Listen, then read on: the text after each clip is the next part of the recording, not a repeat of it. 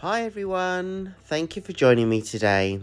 If you're off and enjoying the holiday period, I hope you're having a good one. And if you're like me, I am away in my studio painting and I've got some great pieces to release in 2023.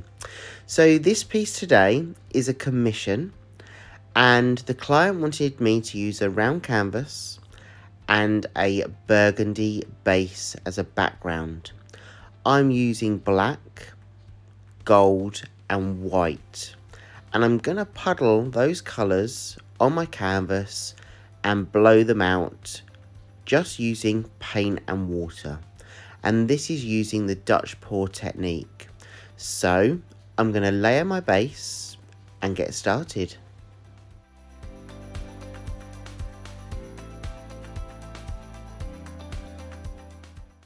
So, like with any kind of canvas that I'm trying to get a consistent layer with, I start by puddling the paint in the middle and blowing out the paint from the middle to the edges. This gives me a really good idea on how much paint I'm using, the consistency of the paint. So that kind of first blow, you really know whether you've got your consistency spot on. And when I talk about that consistency, it's about the flow across the canvas using the air from the hairdryer. And then as I go, I can always add more paint to my base and then blow that paint out and across. And what I'm really looking for is a consistent layer of paint on my base. Now with a Dutch pour, it's really important to ensure that you've got enough paint on the canvas to allow the flow of the design when you're blowing it out. But one thing that I would say is just try and ensure that you get your base colour and your base consistency right. I always say that when you're doing this type of design, if you can get your base spot on, then the whole creation and the design will just flow really well. I really think getting that base coat down is a real kind of key consistency in ensuring that the piece that you design is going to work well when you blow out all your other colours. So I'm just taking some time. I'm not rushing this process. I'm literally here and now in this moment. So I'm really just focusing on the base colour and the base that I'm layering before I start thinking about the colours that I'm puddling on top. You can do this as a couple of stage process.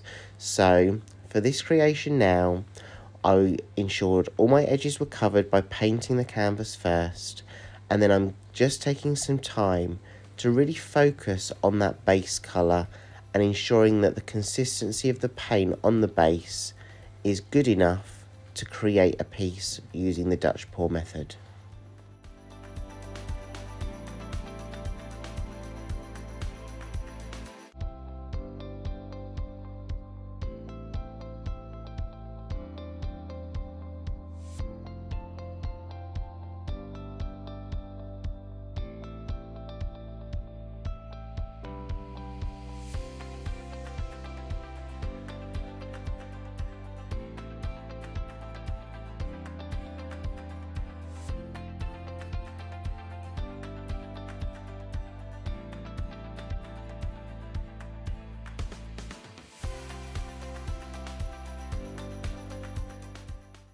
Because I've only just recently mixed up my paints with just paint and water, I'm just going to use my torch to get rid of any air bubbles that are within the mixture. By using the torch, I can eradicate those air bubbles. Okay, so let's start layering the paints. I'm going to start with black. So I'm going to have 3 puddles and I'm going to use black first. And then I'm going to layer all the other colours on top of those black puddles. So I'm going to take my gold and I'm literally aiming directly in the middle of each puddle. And I'm going to pour each colour in turn.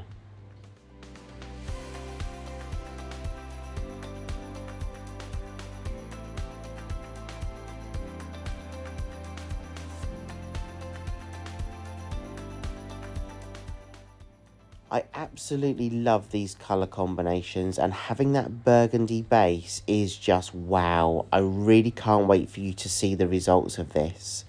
But what I'm going to do is I'm going to add just a little bit more black just in the middle of those puddles. So when I blow them out, it's going to kind of infuse and create some really great cells.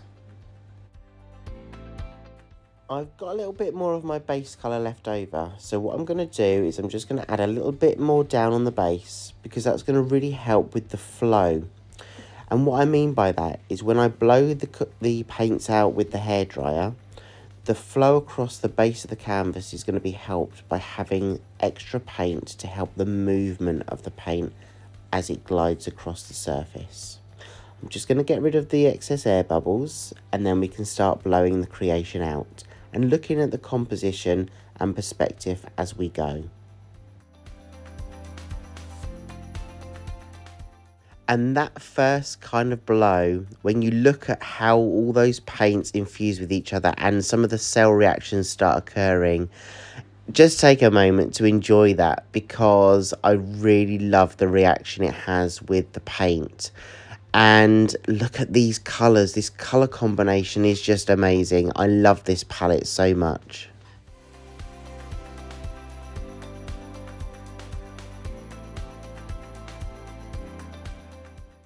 So the kind of final stage of this process is when you're looking at your pattern that you're creating, you can kind of step back and have a look at the overall composition of the piece itself.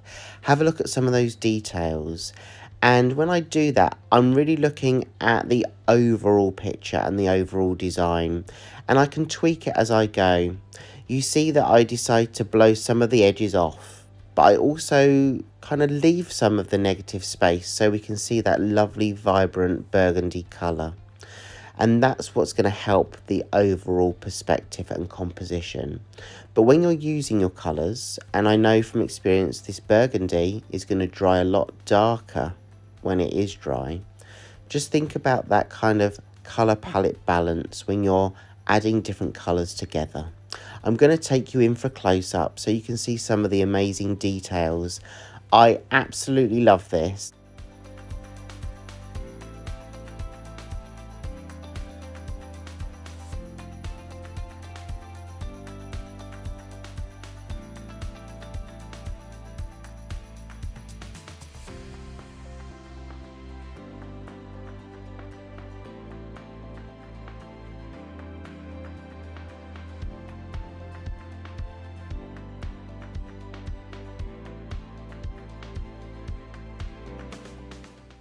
Just look at some of these details and I am really happy. If you could see me, you know me by now, I'd be doing my happy dance. But yeah, I'm really enjoying this colour palette, and I love the overall design, and I really do enjoy looking at some of that negative space, because sometimes negative space really enhances the pattern and the creation that you've designed. So I really hope you've enjoyed this one.